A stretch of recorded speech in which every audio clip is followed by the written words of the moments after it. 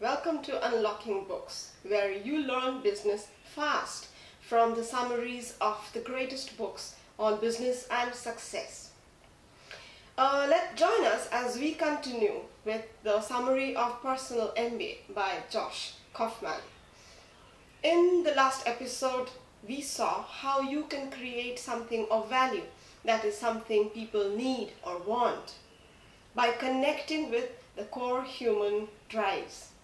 There are 12 forms of value or 12 business models, and in each business model you will learn what is important or crucial that helps the business to stay afloat.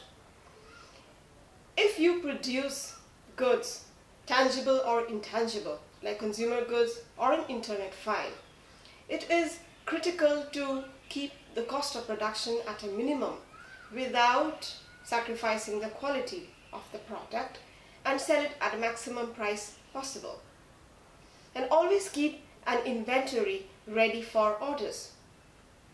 In service, because individual talent and skill is a limited product and cannot be made in a factory, you should charge enough to compensate for that. If it is subscription, you get a revenue that is fixed at the end of the billing period. As you increase the number of new subscribers, you have to retain the old subscribers. In shared resource, customers pay to share the experience of your asset. You have to maintain the quality of that experience while increasing the number of paying customers.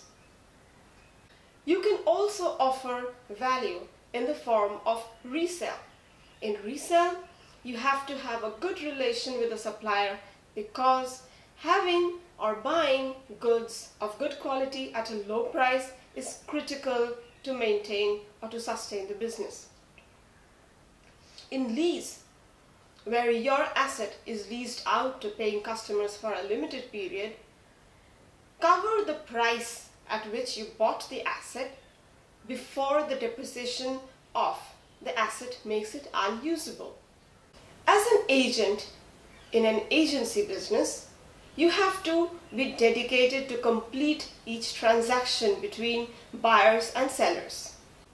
In audience aggregation, where audience or a group of people with a shared interest is a huge asset for some other business, you can gather such a group and sell access to that group to the business, but do so without alienating the group itself.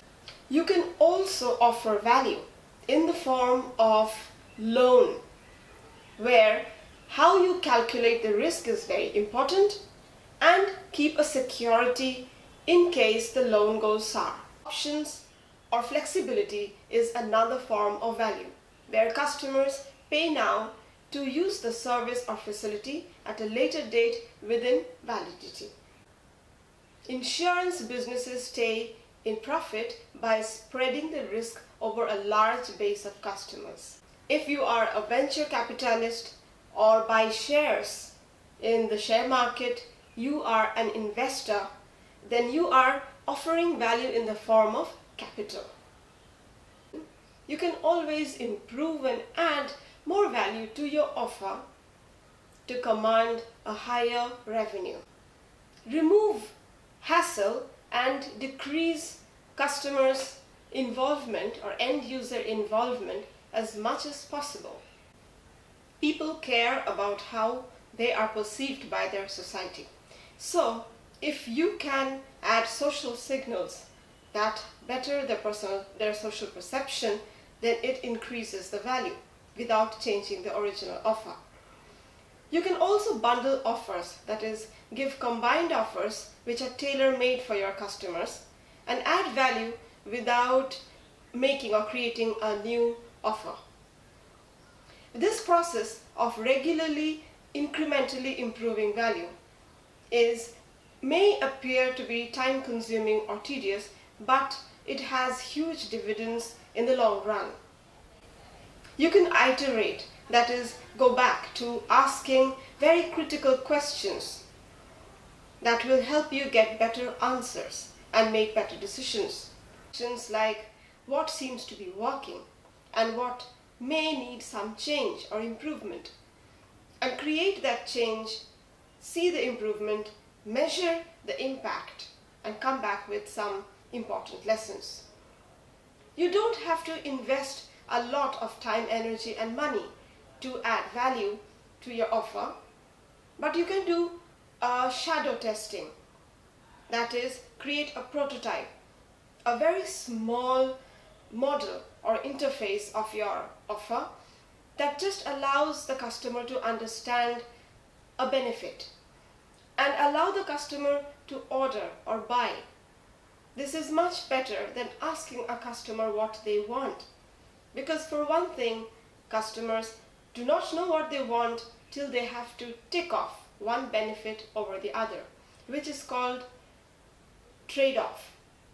And for another, customers want everything, and you cannot give everything to everybody. Shadow testing, even if it fails, that is, the customer rejects your offer, is very important because you can learn what a customer really prefers and what are the barriers to purchase. After creating value, how do you attract the attention of buyers? Because in today's world, everybody has filters to screen out unwanted information. Businesses invest huge amounts of time, energy, and money to get past these filters and catch the attention of their prospective buyers. Be in the right medium.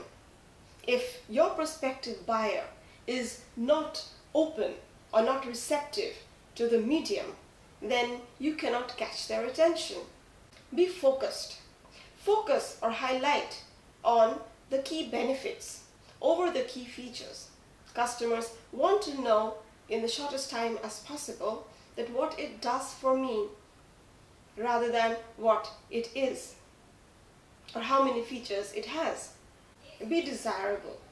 Since desire is a huge force behind purchase, try and make your communication as desirable with emotional cues, sensorial cues, or other cues that make it very appealing. Be disruptive. Our psychology is keyed to pick up any disruption in the environment. So whenever you break the norm, you deviate from the norm, you catch attention of your prospective buyers. Be catchy. If your message is short and focused, it catches attention and it is remembered better. So a tagline, a punchline makes it more memorable. Because marketing is a huge investment of time, energy, and money, make sure that you are catching the attention of your ideal customer who appreciates the value you offer and is willing to pay for it. Be in the right time and place. When your prospective buyer gets first interested in your category, they are open to offers more than at any other point of time. And usually the first offer they come across becomes the golden standard against which they compare all other offers. So try to catch the attention of your prospective buyer at their point of market entry, and the chances of completing a transaction will be higher.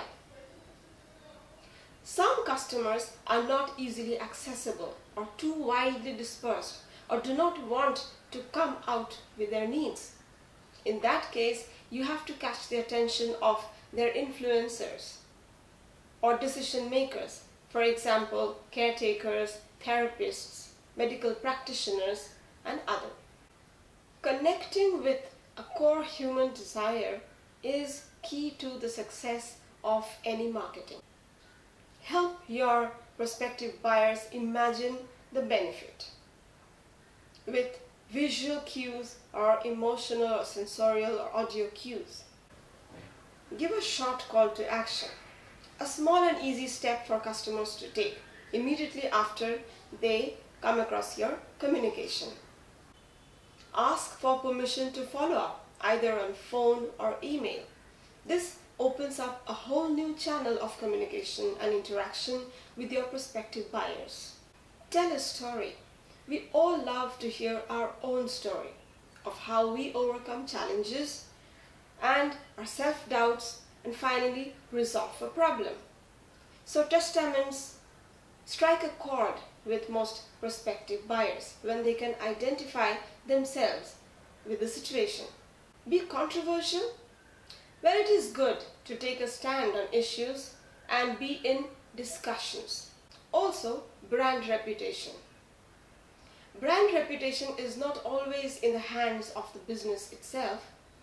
It is decided by time and how people respond over the years to your offers. But brand reputation is irreplaceable marketing device. So friends, this was a short episode on marketing. Tell us how you liked this episode in the comment section below. And if you have not already done so, subscribe to Unlocking Books and save time, energy and money by focusing on what is important in business and success.